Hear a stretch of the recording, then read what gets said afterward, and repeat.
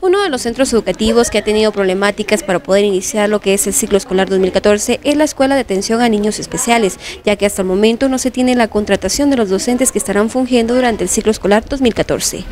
La Escuela de Educación Especial, pues queremos decir que tiene abiertas ya las puertas del establecimiento, tanto en el módulo de síndrome de Down como en el módulo de no oyentes, y las inscripciones están ya abiertas para todos los padres de familia y alumnos que podamos tomar en nuestro centro educativo.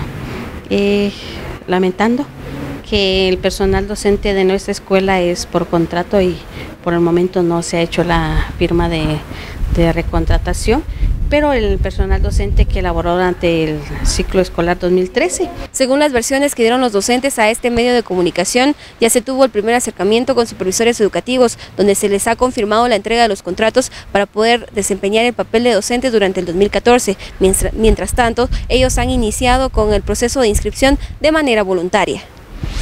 Estamos presentes ya nuevamente en el establecimiento, voluntariamente haciendo las inscripciones y para dar inicio al centro a las clases correspondientes al ciclo escolar a partir del 16 de enero. Gracias a Dios, el supervisor del sector de nosotros, licenciado Carlos López, él nos hizo el llamado para que las docentes que estuvimos durante el ciclo escolar 2013 pues nos hiciéramos presentes al centro educativo en forma voluntaria, con la seguridad de que sí los contratos van a ser tomados en cuenta y que vamos a volver a firmar contrato, y a ese llamado nosotras estamos presentes. Durante este año se espera superar la atención a niños. En el año 2013 se atendieron a 71, se espera que en el 2014 sean 80. Con imágenes de Giovanni Robles, reporta para 4 News, Sigrid Navarro.